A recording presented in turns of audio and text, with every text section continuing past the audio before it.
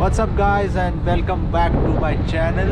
So in this video we will learn about the mooring lines, the purpose of the mooring lines and the naming of the mooring lines, and how does this mooring line, when we make fast, how does they work to keep the ship alongside.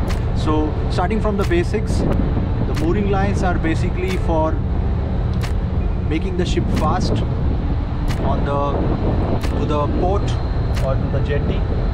So I will show you each of the mooring lines and I will explain you the purpose of each of the mooring lines. So for the senior officers, if the chief officer or the senior officers are watching this video, they will feel this video as just a boring, but this video is basically for the cadets, because the cadets need to learn, need to understand how does this mooring lines play a special role in keeping the ship alongside. Because after the cadets, they start coming on the ship with becoming third officer, and they have to have proper knowledge of this mooring lines. So let's see. So guys, here you can see my ship is made fast. So these two winches and these two winches, as you can see here. Now this winch has two lines which are going up to that dolphin, that is called as a dolphin, and this two winch has two wire ropes. They are also going like this, and then again they are going to that dolphin. Okay, so now here this total four mooring ropes, they are called as stern lines. These are stern lines of a ship, and the purpose of this stern line is basically to prevent the ship's forward movement. Now it's a common sense. Let's say if I am holding a object with the rope and I'm holding it on that dolphin, so basically it will just pull the ship and it will prevent the ship from going forward. Similarly, you can see here, now these two winches are called as breast for the breast lines. These lines are called as a breast lines, and these winches are used for making fast the breast lines. Now you can see here that these lines are going and it's made fast to that dolphin. So this is, everything is in the poop deck, and you can see the angle. Now the stern lines were at angle of approximate 45 degree. Now let's say if this is the line of the jetty, so it is at a 45 degree to the angle to the line of the jetty. But if you see this breast lines, now these breast lines are basically, they should be as perpendicular to the ship, as perpendicular. So you can see it's almost perpendicular. Now the purpose of this breast lines is basically to keep the ship alongside. Otherwise the ship will come out from the stern or from the forward if these breast ropes are loose. So whenever you have a bad weather in the port, and let's say if your ship is coming out, so the first rope which we attain is this breast ropes, because this breast ropes helps in keeping the ship alongside. So now we will go to the spring lines.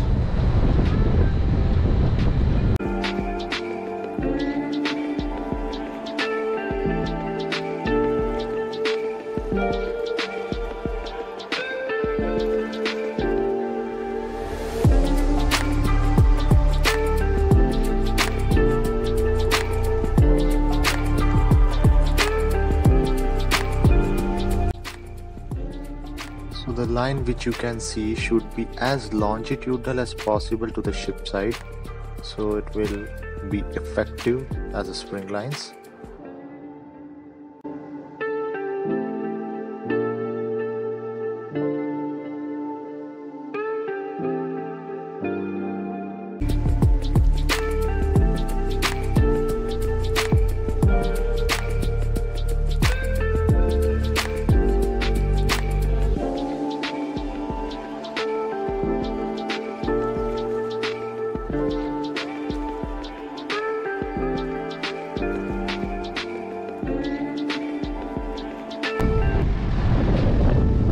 So I have shown you the